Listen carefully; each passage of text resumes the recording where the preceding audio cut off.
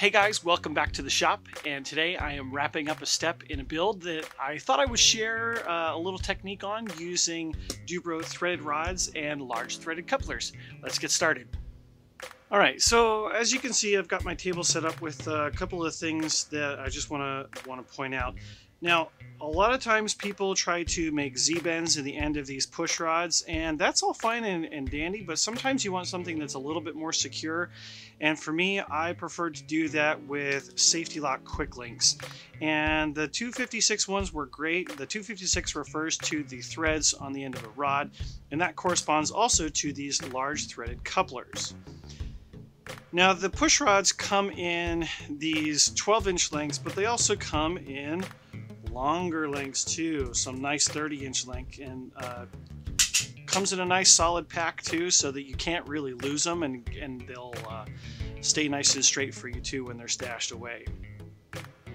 For my application that I'm working on a model for, I actually just need a shorter section of threaded rod, and essentially what I'm going to do is I'm going to measure the distance that I need of the rod, and I'm going to cut the rod in order for it to slip into the coupler.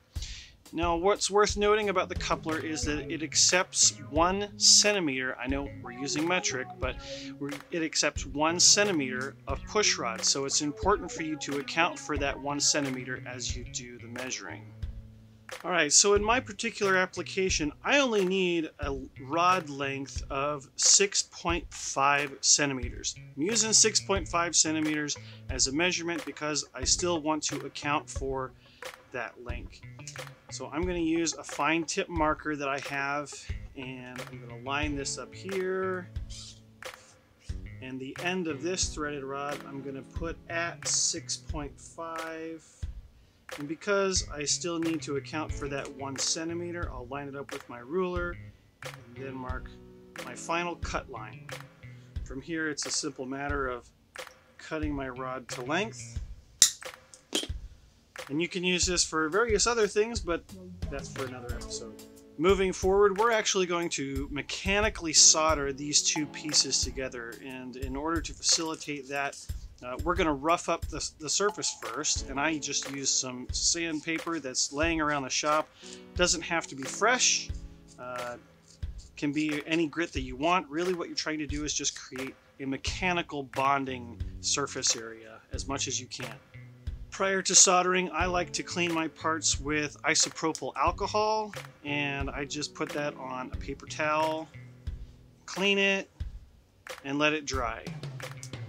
There's not a whole lot of cleaning you can do on the inside of this brass joint, so in order to facilitate getting the solder in there, we're going to use a little bit of the extra flux that I have. In order to get it in there, I'm just going to do a small dip into the flux and stick it together, and that's it.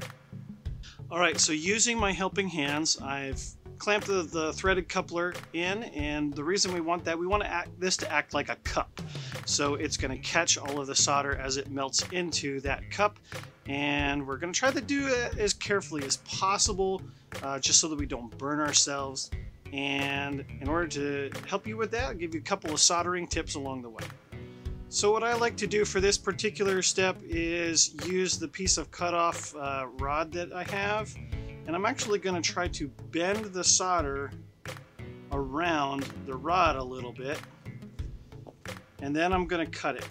Use little tiny electrical snips if you can. Sometimes scissors will work if you've got an old pair, so that you're not dulling them out too much. Now, if you try to wrap the solder all the way around, that's actually going to be too much solder for what's going to go around. So I try to trim to the point where it'll wrap around and stay put, but not that it's like halfway.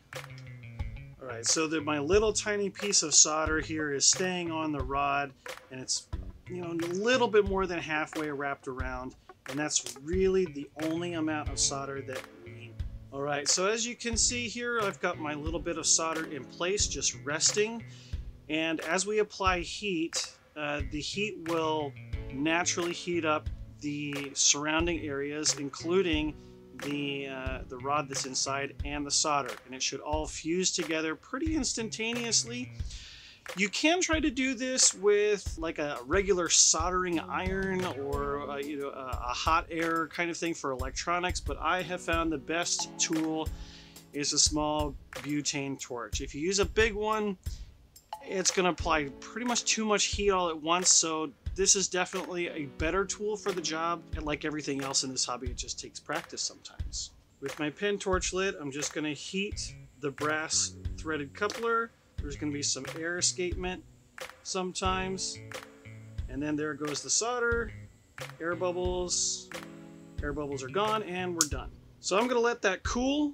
A nice pro tip for cleaning up any of the black marring from any of the flux is a little bit of ketchup. The acid in the ketchup will help clean up your soldering joint to a nice, clean, shiny finish. All right, so from here, it's very simple. You screw on the Safety Lock Kwik-Links, and you can use the brass portion to hold it in place with some pliers while you simply twist on the Kwik-Links. I'm going to be using Kwik-Links on each end of this rod, and once everything is screwed in together, I prefer to have my threads engaged as much as possible, so I've measured to have my threads engaged all the way up to the very end. There may be a couple of screwing in and out to center the control surface that I'm using this on. That's my approach, just for a little bit of extra security of mind. You can use more or less, it's up to you and your experience, but I have had good luck with this, and other modelers seem to agree with that as well. So to finish this demonstration out, I just wanted to show you guys what the fully assembled part looks like. I've got my control surface centered, and you can see the rod that we have made here with a quick link connector with a safety lock on each end, and it's on the servo arm as well as the control horn that we've installed previously. Well, that'll do it for today, guys. I appreciate you following along. Hope you found something helpful and that something you can pass along to a friend. Make sure that you check out dubro.com for all of your hobby hardware needs.